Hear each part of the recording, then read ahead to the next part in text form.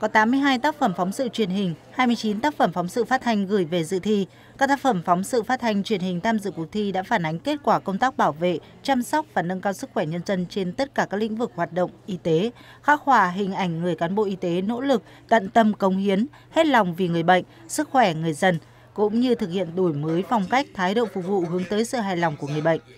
Nhiều tác phẩm có giá trị nhân văn cao, chất lượng chuyên môn xuất sắc, đạt hiệu quả truyền thông rất lớn đến người dân và dư luận. Ban tổ chức đã trao 1 giải nhất, 2 giải nhì, 3 giải ba, 5 giải khuyến khích, 3 giải nhân ái cho các phóng sự phát thanh, trao 15 tác phẩm phóng sự truyền hình gồm 1 giải nhất, 2 giải nhì, 3 giải ba, 5 giải khuyến khích, 3 giải nhân ái, 1 giải sáng tạo cho các tác phẩm truyền hình.